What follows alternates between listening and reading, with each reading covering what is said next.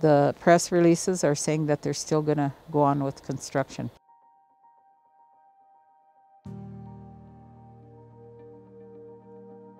They're moving equipment into their man camps. They haven't even missed a beat. My name is Faith Spotted Eagle Tonka Inajiwe, which is Standing Stone, and I'm on Ihanktua territory in South Dakota, on my homeland. To bring people who potentially could be infected into our lands. That is total disregard for our public health and our lives.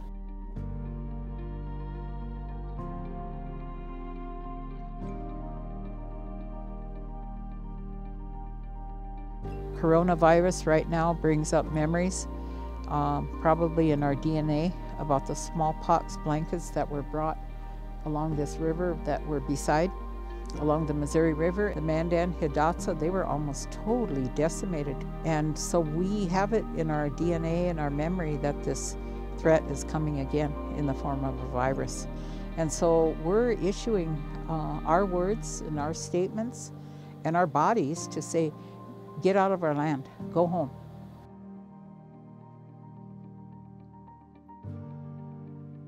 It's already been proven that the man camps are a detriment to the lives of women. Myself, I'm a survivor of an assault. When I was 24 years old, some white men started making cat calls, calling me names like squaw, and I was attacked and I had my leg broken. So this happens quite frequently. The wonderful 25,000 people that signed on promise to protect against the KXL pipeline,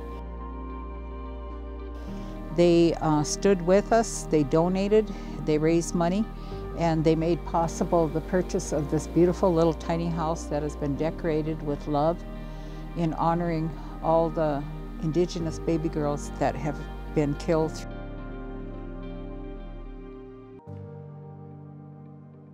My precious, precious girls. The presence of oil development has a direct effect on murdered and missing Indigenous women numbers. Canada has long proven this, that the Highway of Tears is a highway that has caused, who knows, thousands of deaths of Indigenous women. And we have no doubt that that capacity is here.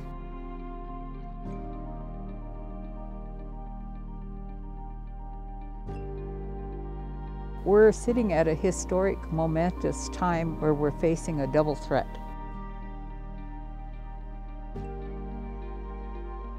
And I don't think that the governor has our best interests in mind. And so if she did, she would ask those up to 5,000 people coming into South Dakota to go home. We are going to prevail because the prayers are strong and they're still traveling. And who says that a prayer only lasts a month? It could last a year. Who knows if what's going on now is not part of a prayer. So we will protect our water, our women, our children, and our families against TC Energy and the pipeline.